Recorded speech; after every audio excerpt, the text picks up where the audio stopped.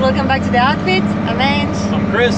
In the middle, we've got our little man, Oakley, 3 months old, and we're currently on Fraser Island, currently on the west coast. If you haven't watched last week's episode, I highly recommend you check it out to see how we came here. But this is wild, this crossing. Wild West Coast. We basically just crossed the ocean to get onto this side, and now we're just touring up this beach, and man, there is no one here. It's so cool. The only people are in boats. There's a little yacht out there. So cool. The water is absolute glass off, whereas in comparison to the popular East Coast, it's always heaps of breaking waves. And this is just, it feels like, it almost feels like WA, doesn't it? It is like a long stretch of beach that you could just drive on and cruise. The Mog is doing so well. Amazing. And yeah, we are looking forward to see what's ahead of us. We've got a few nights of camping, so yeah, we'll take you along and show you the beautiful west coast of Fraser Island. Let's do it.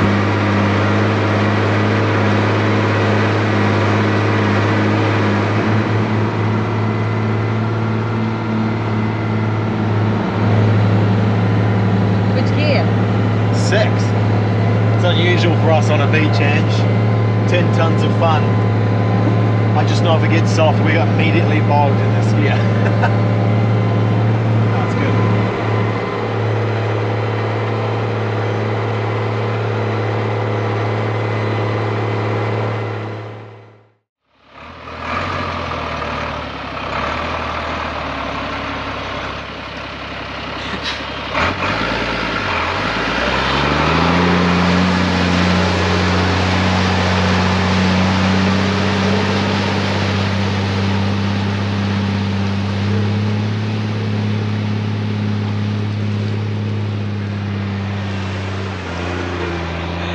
So this is a nature car wash. Chris just like tried the water and it was like, that's pure fresh water. Oh my god.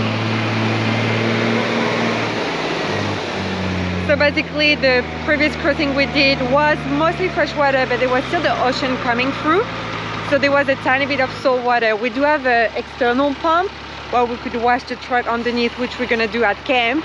But Chris was thinking we may as well like use the creek and use the water to wash a little bit the wheels so there is no salt. So that's pretty cool. So yeah, it's nice and early. The tide now is going up. This morning we went at low tide, which was at 7:50 a.m. so we had timed that very well.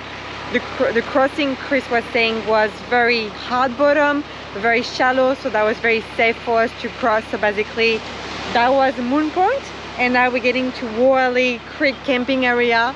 And we basically did a massive shortcut because otherwise we would have had to do like inland track, which was 28 kilometers. This was so much faster and so much cooler to do that to the beach. So yeah, we're gonna try and find Cape now, and that's gonna be a beautiful day, I think. It looks stunning already.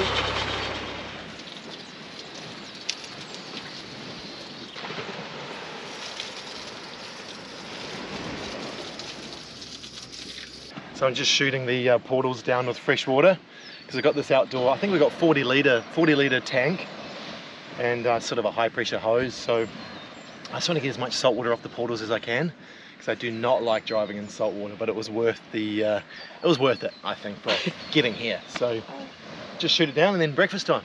Yay! Alright, we've arrived at camp. Chris has washed the wheels. Little man has been fed. So now it's time for our breakfast.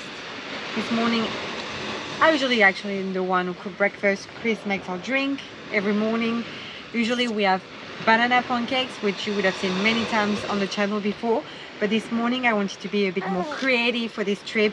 So I bought some ingredients to make the Ange bean shakshuka. So I'll show you what we've got and I'll show you the finished result. I'm sure it's gonna taste amazing. So we've got some eggs, we've got some whole grain bread, we've got some beans. So I chose these beans. If you've never tried this brand before, they do as well a mean barbecue sauce. So good, highly recommended. We've got some diced tomatoes, some cherry tomatoes, some coriander, maybe a little bit of tomato paste and an avocado. So let's get going.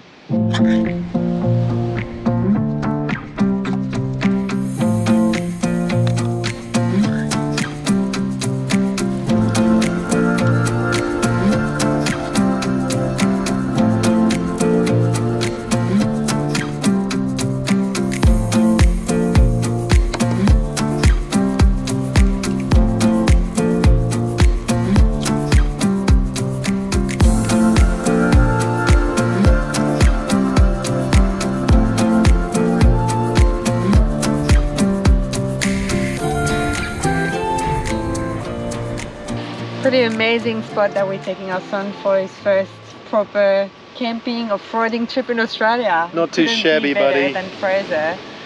Love it. Not too shabby at all. I'd love to know, for any parents watching, any families, where was the first place that you took your children to, and how was it? Was it a success? Did you have any struggle? How was it? I'd love to know. Yeah, so far we haven't had any struggle with him, which has been awesome. So yeah, he's been, yeah, true. Don't want to speak too soon, but he's been really, really good. Yeah, I think a lot of people were warning us that it was going to be quite difficult, but I think because he's so young, and I'm hoping because we're starting from such a young age that he's gonna be used to it, and it's gonna be normal for him, like being in this kind of environment. So normally if we don't drive, like say we just stay in one place, he just will not sleep during the day, and then by the end of the day he's super cranky and upset. Yeah, it's no so the good fact napper. that we're driving around and doing off-roading and stuff, he'll sleep in the cab, and then when he's awake he's in just such a better mood. So far it's actually working in our favour, very well, which is great. So breakfast is almost ready. Are you ready for it? I'm so hungry. I'm so hungry too.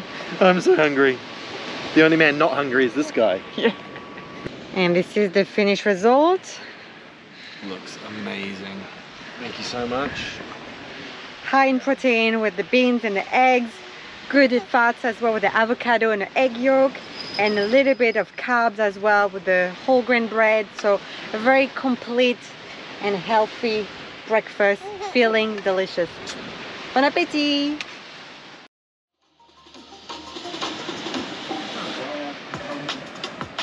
Look at how hard sand running is. Got some chills. Oh. So the little man was getting restless. I took him for a walk to let Chris train without a crying baby. That was good. That worked out well. A 30-minute walk, a bit more shade as well. Went like towards the inland track. Beautiful, beautiful spot. Look at that. Look at that view. Amazing.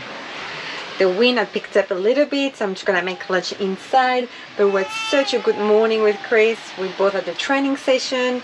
We both went for a swim. The water is a bit cold, but outside is actually so warm that it was so easy to jump in. I think it's around like 25 degrees and it's almost winter, so that's crazy. I just love Australian winter. We're both talking about it with Chris that in New Zealand, I think right now it's around like 2 degrees. So in that respect, we're so happy to be back here in Australia, back in Queensland. Now it's time to make lunch. I'm just gonna bulk prep the lunch for the week. So usually with Chris, I make a big burrito mix that I can change the recipe up. Sometimes I can use like chicken, I can use it in a wrap, I can put a salad. So it's very versatile. So we have some Mexican rice, some black beans and some Mexican beans. This time I'm using turkey beans. And yeah, that's a good one. High in protein, like quite filling, still nutritious. I think Chris as well really like it. That fills him up, which is sometimes not an easy task. So that's what I'm gonna do now, and I'll prepare the lunch and sit outside with my boys. Plonked him in the river. Oh.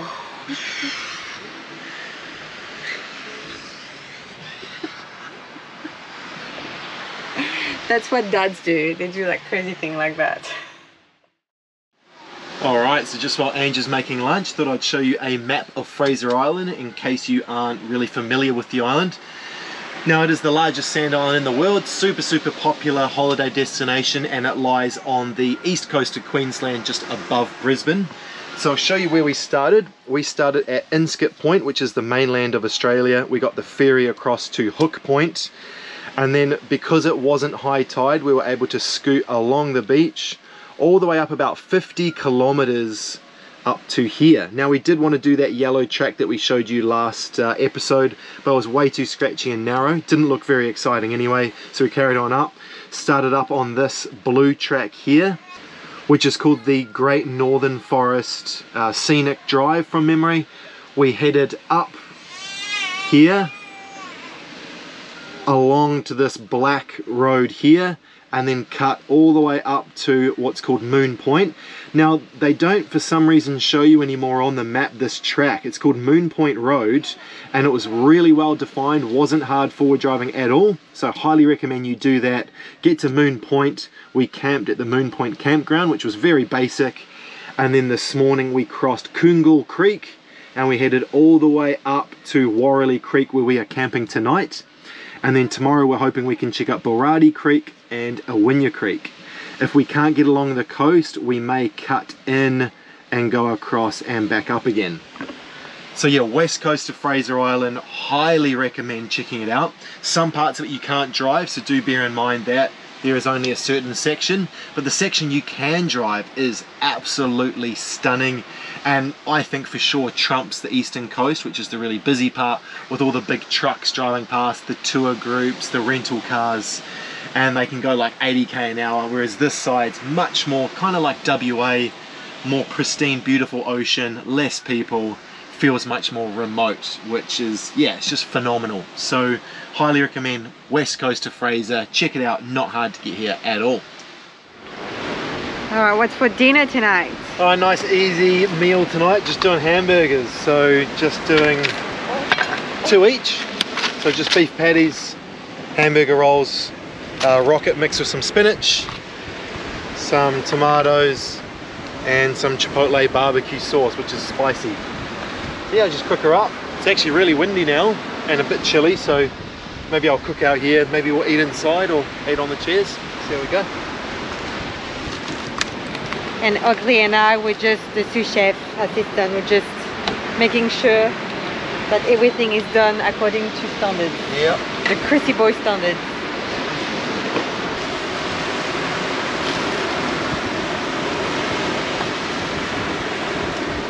How was your experience cooking on induction outside? It's good in the wind, eh? It is good. It's not really glamorous, but it is practical. Rocket, stay here. I hope the patty likes it. A little bit of a boring burger tonight. We don't have mustard, we don't have mayo, we don't have onion, but that's okay. We only came back from New Zealand a week ago, so we haven't done the biggest shop. We arrived, did the job that you saw in the previous videos, and then went grocery shopping just for Fraser and came here. So yeah, we have a few items that we need to buy. So I think it's still pretty gourmet. Pretty gourmet, not pretty bad gourmet. at all. Alright, we're gonna have a little burger, watch the sunset. The little man is sleeping on me. Try to not wake him up and put some food on his forehead. And we'll see you tomorrow.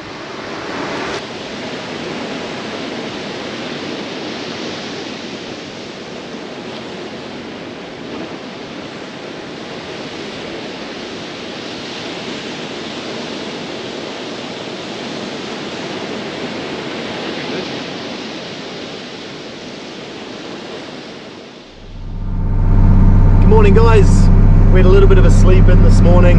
Wee man Oakley kicked us awake a bit last night, so we're a bit knackered. It's about, what's the time? It is 8 o'clock exactly. We're on our way, so we're heading north up the west coast, and we're going to see if we can pass, what's the creek called, Ange? Bowarrady Creek. We'll see if we can pass it. It's low tide in 50 minutes, so we'll see how we go. If we can't, we'll backtrack towards where we just camped and head inland on a forward drive track and come back through. But may as well take the beach highway because it is absolutely beautiful, super hard. So wherever the tide comes out, that sand that's left behind is always really tightly compact. It's the best place for us to drive. We get the most power. I can stay in the highest gear. Whereas the soft sand where the tide really gets to is much boggier. So nice compacted sand. So we're going to scream along and like 30 kilometers an hour. And yeah, we'll see what happens when we get to this creek.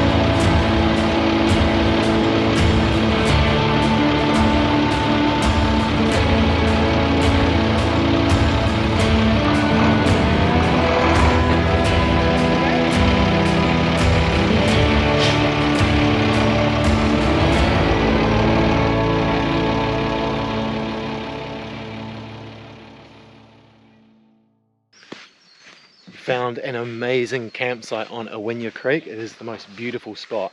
We've just gone for a hike up the hill to check out our exit strategy for tomorrow, because we know that this area is a little bit tougher than probably the area we came in on. It's quite soft. Yeah, we walked it all, worked out a pretty full-on track that people normally take on the way down that we thought we would commit the MOG to. Now we're not so sure, because we just watched a big convoy of forward drivers get absolutely bogged to hell at this one spot, especially one D-Max went down to both diffs and they just spent an hour trying to get it out. Oh, such a shame. Yeah, so unfortunately it's made massive holes in the track and made it really soft, so I'll reserve judgment until tomorrow. Hopefully they fill the holes in with a shovel and maybe decide whether we go up there or if we take the other track in the MOG. But yeah, it looks like a spectacular little track. So yeah, looking forward to tackling that in the morning.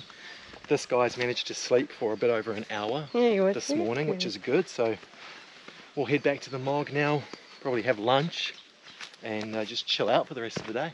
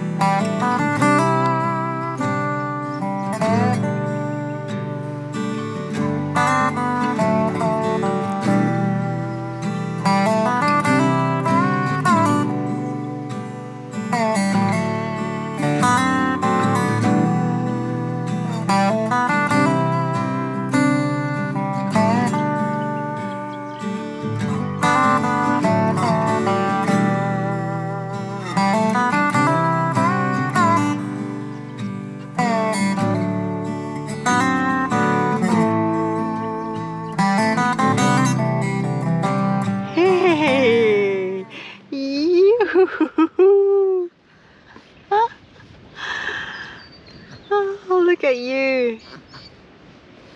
What do we have here? Taking Master Oakley on his first maiden voyage in his boat. So just, oh, it's a little bit cold, so he's a bit startled. It's okay, buddy. Getting used to it. You'll get used to the water. So just when we were about to get him out, two dingoes rocked up right up to the camper. So we thought we'd wait inside just a little bit until they left, but they were super chill. One of them fell asleep in front of me. Really, really chill dingoes. And they left off that way. So we've got a few new additions to our little outdoor setup for him. So we've got some UPF 50 clothing. We've got the hat, the little suit that looks like super cute. Oh, sweetheart. We sound like terrible parents, but I'm sure he'll enjoy it eventually. See how much fun it is? It's just a bit chilly on your bum. We've got as well the sunnies. Okay. We've got this that provide a bit of shade. So we're trying to protect Oakley from the sun as much as we can. We've got as well like sunscreen for babies. I think we've ticked all the boxes in that respect. Yep. Now we just need to get him used to the ocean, because I guess he's gonna see a lot of it in the coming months. Oh, you're okay, sweetie. Yay. Oakley's boat. Oakley's boat. This is awesome. It's not so bad. Oh, you're getting beached. Oh, he's getting beached. Off he goes on his maiden voyage. So long, sailor. It's a scary big world out there. Good luck heading to Samoa. A beautiful end to an awesome day. Absolute glass off out there. The wind has completely died down in this wicked little campsite. Yeah, highly recommend you come here. It's such a beautiful spot. I absolutely love it. So we're going to cook dinner and then head to bed, and tomorrow morning bright and early we're going to tackle Awinya Creek. Go back to the East Coast.